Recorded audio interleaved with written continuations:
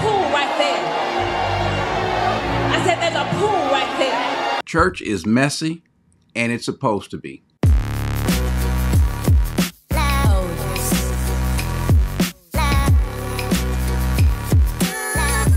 Because of the people that make up the body of Christ, which are full of hypocrites, liars, backstabbers, thieves, all sort of lust and so forth, because that's who God has chosen to make up the body. Because if he didn't use those, there would be nobody, because that's who we are. We are vile people with a lot of nasty idiosyncrasies, some sinful things that we still have not yet gotten out.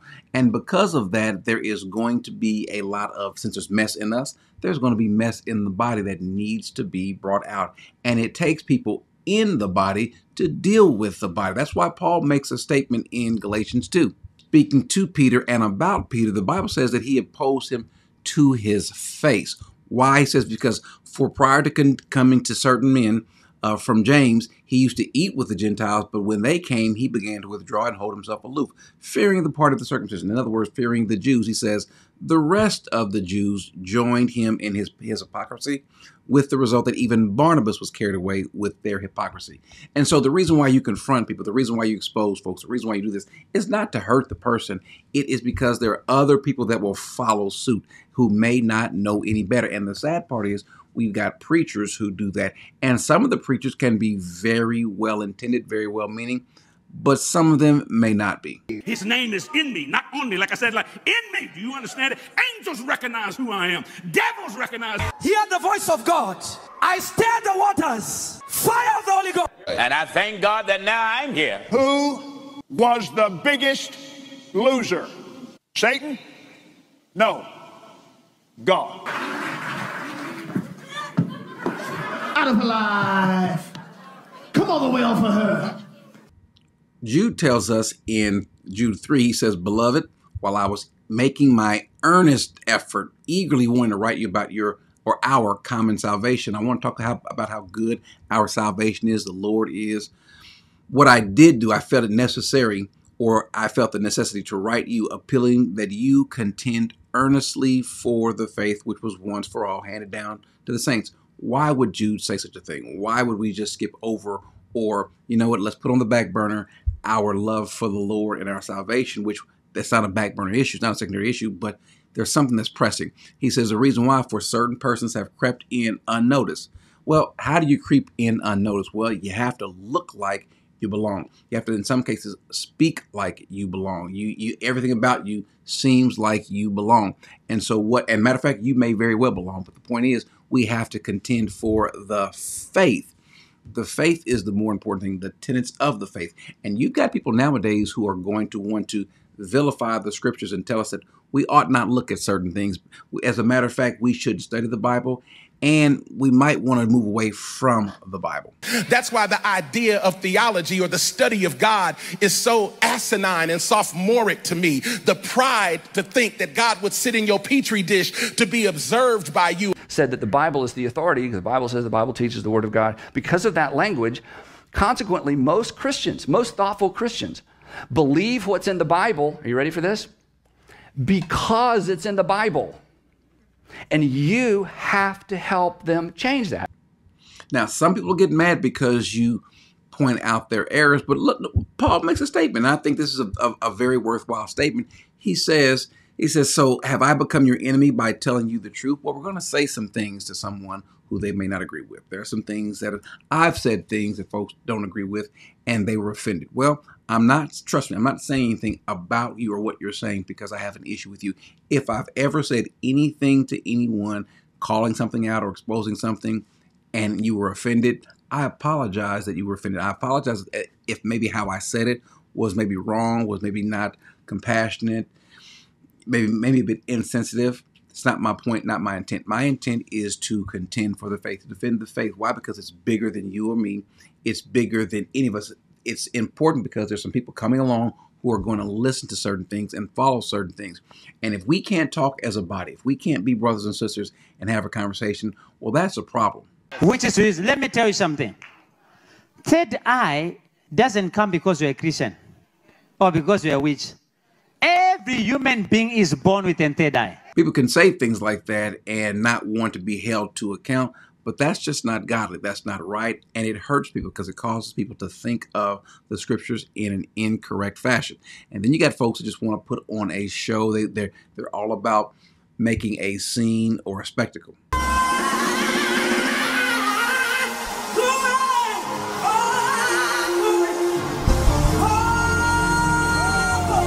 gonna have faith for it. I'm actually gonna build my stamina. I'm actually gonna do something with it. Syrup all over the communion. Don't care so much. Over the Bible too. Go back to kick. We're gonna get some emails. Here we go. So whether it's getting tackled by some woman on stage, whether it's jumping on a trampoline, pouring syrup on the Bible, or if it's kicking a football, there's no regard for holiness. There's no regard for the sanctity of the sanctuary. Not that the building is so holy, but it's the fact that you have this gathering amongst the saints. Why? To give their devotion for corporate prayer, corporate fellowship, in honor of who? To Christ, to the Lord. And we are to approach him in a holy fashion. But some people have a huge problem with it. As a matter of fact, some people have a bigger problem with us calling out the foolishness. But if you don't call out the foolishness, then you might be the person that's in sin. Paul says, do not participate in the unfruitful deeds of darkness, but instead even expose them. For it is disgraceful even to speak of the things which are done by them in secret. But now what's happening, the things that are being done in secret or thought about or spoken of in secret, they're making their way out to be boldly stated in public, to be boldly acted out in public. These people's inner inhibitions are coming out on stage. Things they talk about, things they do, even vulgar things, things that just let me just throw a little bit of a sexual innuendo out there. You all know what I'm talking about, and it's okay because we're all adults here. Give that man some pasta. Give that man some peace. And I'll let y'all fill in the other pea. Somebody should have ran around the church. I'm just playing. The 3 P's. And you know what that woman needs? She needs dedication. Yes. Some dollars. And I'm going to let y'all figure out the other D. Well, you can only say something like that because you have given the feeling by people, or because no one has held you accountable, to think that you're more than what you really are. Again, we're not contending for each other. The Bible doesn't say contend for each other. We are contending for our faith, this faith that is given to us by our Father. And so we should make sure that no one, including other Christians, make a mockery of that. That's why Paul says in 1 Corinthians 5, he's speaking about this man who is sleeping with his father's wife. And this can apply to us as well in our own local churches. He says, For I, on my part, thought absent in the body but present in spirit, have already judged him who has committed this as though I were present. In the name of our Lord Jesus, when you are assembled, and I with you in spirit with the power of the Lord Jesus, I have decided to deliver such a one to Satan for the destruction of his flesh, so that his spirit may be saved on that day. Paul says, kick him out. Put his behind out. Get rid of him. Put him out. Why? Not because we want to destroy him, but turn his flesh over for destruction in hopes that his soul, his spiritual life, might be saved on or by or in the day of the Lord. He says, you guys are boasting because you think that I'm not being too judgmental. We live and let live. Let the Lord deal with them. Paul says your boasting is not good. Do you not know that a little leaven leavens the whole dough? Clean out the old leaven so that you may be a new lump. So the problem is we let this stuff go on because we don't want anyone to think that we're judgmental. We don't want, and probably maybe the biggest reason why we have that is because we have people that do not love the scriptures, do not hold tight to the scriptures, don't value the word of God because they don't value God. So much so that anybody who just has any sort of fanciful feeling can decide that, you know what, I want to be a pastor, even though I'm not qualified either by gender or my understanding or my actions or my lifestyle or my heart. I'm not qualified, but what the heck? Why not? Yeah, I'm going to start a church with my partner. Just, I mean, it ain't no big traditional churchy church mess. But I'm sick and tired of church people with all this judgment and all this crap. I'm sick and tired of it. Like, I'm over it. I don't want no holier than thou's at no church that I'm a part of. Amen. Keep your holier than thou ass at home. And not just someone like her. We've got folks that just feel like that they deserve some sort of adoration. They feel entitled. Why? Because people have become heaping praises upon them. And so they feel good about it. And when they feel good about it, they start acting like they get this little God complex, this little king complex or queen complex. I love you so much, Mama. It is such an honor to serve you. I honor you as your spiritual daughter. I love you, and you're my favorite. You're my favorite person. You are everything to me. You're my spiritual mom. You're my David. Because they have this complex to where no one can tell them anything, they end up saying any and everything. I mean, things that are just clearly ungodly. They make it up as they go, and still no one holds them to account. God cursed the earth because of Adam's mess up. But the devil messed up when he got the woman to be deceived. And God said, because you done that, snake, I'm going to put enmity in between her and you, her seed and your seed. So when Dr. Owens get up and preach the way she preached, and then she get upset because she has what the man don't have. It's called enmity. So God put enmity between the woman and Satan. No, you're missing the point, sir. But again, no one holds them account because they don't read the scriptures. Do this, reign, subdue, all of the things God told Adam to do. Do you know the greatest problem with that? You know the most powerful issue with that? Do you know the most profound challenge with that? Adam did not have a body. And Adam didn't have a body. How silly is that? That you are more than the mistakes that you have made. That the great I am lives in you. And whatever he is, you are too. And then, of course, whatever God is, you are. Because after all, we're just like God. We're little gods, as a matter of fact. This is the stuff that we are called to contend for. And the fact is, guys, this is going to be messy. I can love you, you can love me, and you can call me out if I say something wrong.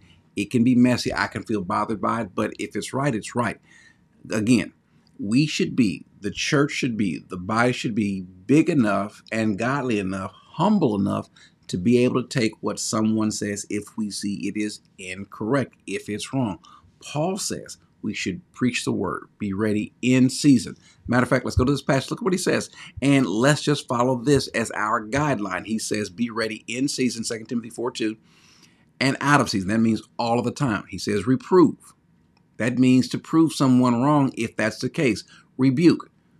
That means if they are wrong and they don't want to get right, you correct them, even if it bothers them. Exhort. That means to encourage them. How do you do all those things? With great patience and instruction. All the time, constantly, and do so why? How? With instructions, using the scriptures. That necessarily means, guys, that it has to be, or it has to involve reproving, rebuking, and exhorting believers as well. This is not a game, guys. This is life, literally life and death. And he says to do so. Why? Because the time will come when they will not endure sound doctrine. We've seen examples of these people who don't have sound doctrine, and they get a large following. And because now some of those folks, not all those folks that are following are ungodly.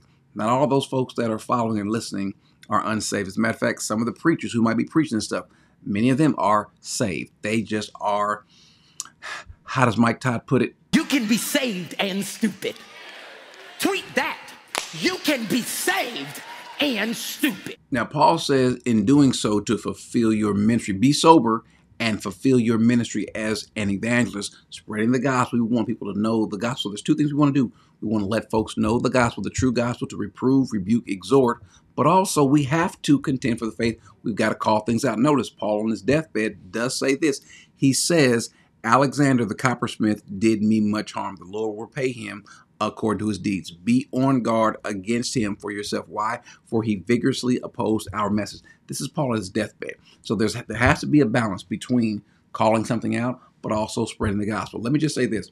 If all you ever do is call people out, if all you ever do is expose, if all you ever do is engage in the dirty, messy stuff, then I'm going to submit to you that not that you're not saved, but that you are immature, that you are not concerned about the other things, the things that we are most responsible for, which is to preach the gospel. And so if all you could ever do is name what is wrong and that's all you've got to offer, well, then you don't have much to offer. You have a critical spirit, an attitude of criticizing. However, let me say this, because we don't talk about this as much as well.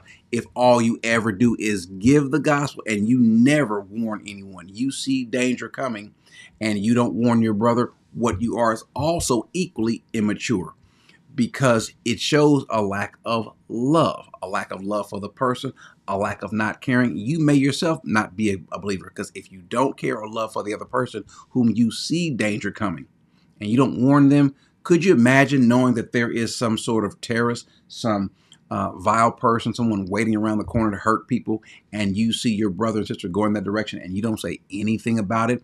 What does that say about you? You know the bridge is out and you don't warn people, hey, the bridge is out. You know there's a fire in the building. You get all of your stuff and you leave and you don't tell anyone. What kind of person are you? And so there's got to be a balance. Again, oftentimes we might try to balance the two, and we might not do so artfully. We might say something harshly or too harshly. If I've ever done so, I'm pretty sure I have, I apologize. The goal is to spread the gospel and also to warn even brothers and sisters who might be involved in that. And so, guys, make sure that you have a balance, but also if someone warns about you or calls you out, accept it.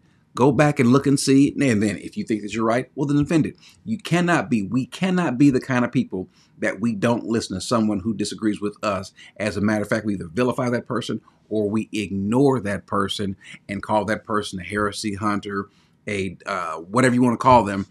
No, if the person has a legitimate concern, remember, you're not the only person that's saved. And if you're saved and they're saved, as Paul says, am I your enemy because I tell you the truth? Well, I'm not your enemy. I'm a friend of God. I'm a friend of the gospel. I might be wrong myself. And if you don't speak to me, then I'll never know the other side. I'm calling what I see. I could be wrong. And so it's incumbent upon you, whoever you are, or me, to explain this is why I believe what I believe. You should have an open door policy, not a public open door policy where we display these things out in public, but at least the ability to discuss with folks why this is. And if you are a preacher, if you are leading a flock, and you can't defend what it is you're preaching, then you shouldn't be preaching it. If you don't have the ability to walk through the scriptures and say, this is why this is, and this is why this is not, then you have no reason to be in the stands. If you can't let the text speak for what it says and you want to dress it up, you also have no reason to be there, because now you're just trying to put your imprint, your personality, and let that be it. If the word doesn't speak for you, then don't you speak for it. And so, yes, church, our body is messy. It's supposed to be. It's a work in progress. As Paul says, we are all filthy rags before the Lord. And so the cleaning process, oftentimes we see a spill. It's the cleaning process that people don't want to get involved. It's easy to make a mess. It takes some time. You got to get down on your knees and get your hands dirty to clean the things up. And so we want to make sure that we present the gospel as well as we possibly can, even with people who we at times might disagree with. And so let's contend for the faith together. Amen.